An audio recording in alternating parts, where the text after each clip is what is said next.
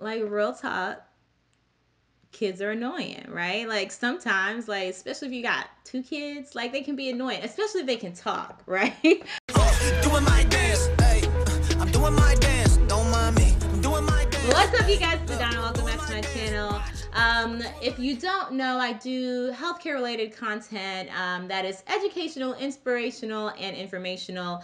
I tend to like talk about mostly PA related stuff, but I do have other healthcare professionals on here. So please take a look around. If you like what you see, go ahead and subscribe. Today I'm going to be talking about like life as a mom and a PA student, soon to be PA. You know, a lot of people like fully, and you're fully aware that yes, I'm a mom, and I always talk about yes, you can do this, absolutely you can do this, and you absolutely can. You can do whatever it is that you want to do as long as you make the time and you compartmentalize and you really like formulate this plan with your family for what things are going to look like for the next 2 or so years of whatever higher education you're doing. But with that being said, I just want to like be real with you guys, right? So let's be real. It is not easy, okay? Like the number one thing that I feel like most parents need to know is that you need to have support. Like, yeah, you may be like a single parent and you doing this thing on your own, and props to you, definitely. Especially those single parents that are out there in PA school holding it down.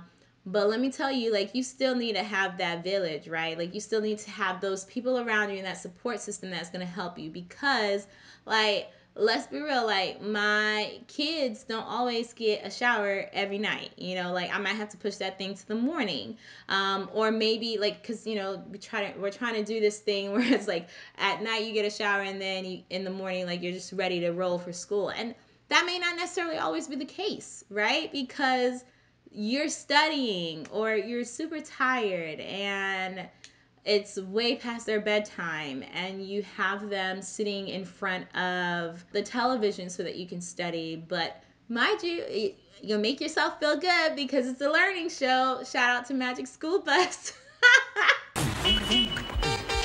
Seatbelts, everyone! Teaching my kids about the human body. But honestly, you're doing all of these things to try to still like be a parent but be a student at the same time. So like you need that support system, you need that village to help you run your household. And so for those of you who are in a relationship, you have a spouse, then like it's really important for you all to have that thing tight and have this, you know, kind of schedule in what you want to see life happen, like the roles that you all are going to take on in these next couple months as you get into whatever schooling it is that you're trying to get into. Number 2, okay, like I said earlier, like your kids can be annoying, and like for real, like I mean, I know y'all have seen that Family Guy where Stewie's like, Mom, Mama, Mama, Muma. Mom, Mom, Mom, Mom, Mommy, Mommy, Mama, Mama, Mama. What? Hi. And legit, y'all, like I didn't know that was a thing until I had my second daughter, and like that, like she is him, like that's her, okay? Like she will continuously call you and call you and call you and call you and call you, and even if you say yes, like for whatever reason, like she doesn't hear you, and she's like consistently like sticks with it, she's calling you and calling you, and it's like, dang, like what, like can I just need a break. And it's okay, all right? It's okay to feel like that. It is absolutely okay to think that your kids are annoying. That does not make you a bad parent, okay? And so do not feel bad about that. Like I have a lot of friends that will admit to that, okay? Like they will drive you nuts, but as long as you can rein it back in, you know, don't yell at your kids for no reason, like rein it back down so that you can sit up here and have like, you have the conversation, you let them know, hey, yeah, what's going on? All right, what do you need? All right, and then you let them know politely, like, and sternly, you know, mommy is studying or daddy is studying. If you need anything, if it's really important, you know, just come to me. If not, like, here, this is what you can do. And that helps out a lot. So definitely do that. As far as like everything else that you have to do as a parent and as a wife in PA school, like, look, like sometimes like the house is not gonna be clean. Okay, and that's okay.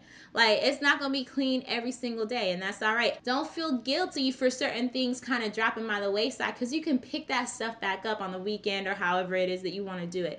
But do not feel down and bad about yourself because you're not up to par, or you don't, like, your house isn't sparkling clean like so and so on the internet, because that ain't real. Okay, I'm gonna just put it out there. I just want you guys to understand, and I want to give you guys some motivation that yes, you can do this. Being a PA student and a mom and a wife is not easy. It is doable, and it's okay for certain things to lapse, but don't worry about it. It's just for a short period of time. It's not always an easy path, but it will be worth it, and you will be fine. Okay, so just some motivation for you guys who think that, you know, you may be having a little bit of mom guilt or dad guilt for this, you know, trying to go through this whole process. You're doing this for your family. You will be great. I hope this helps you guys, because I needed to hear that a couple times when I was in school. Okay, let me know what y'all letting drop by the wayside while you're trying to make it through PA school. Leave that in the comment section below as well. And if you haven't already done so, like this video, follow me on Instagram at AdannaThePA, and subscribe. Thank you guys so much for watching. I will talk to you guys next time.